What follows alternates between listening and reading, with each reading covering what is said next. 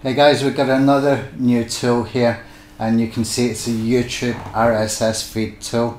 And what you can do with this is get the RSS feed that auto updates for your YouTube channel. So what we need to do is we need an API key and we need to put in the channel ID.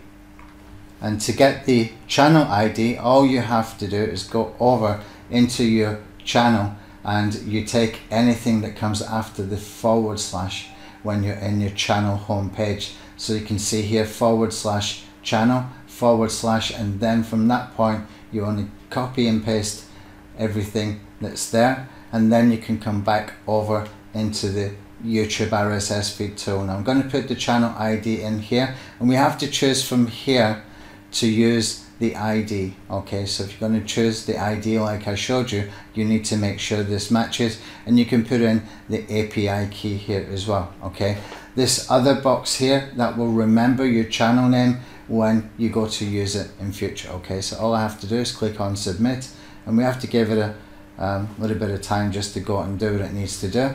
And so now I've got my RSS feed here for YouTube. I can click and open that, and you can see this is a valid RSS feed, and you can use that to put into places like FeedBurner and any other places that you can use an RSS feed for the purpose of content distribution. Okay, it's a very simple tool. Expect more tools on this particular website here. We're building this new website similar to what we did with the keyword intent. There's going to be multiple tools appearing in here, and this is on tubetools.io. okay, tubetools.io, and you will see some new tools appearing in here for YouTube marketing.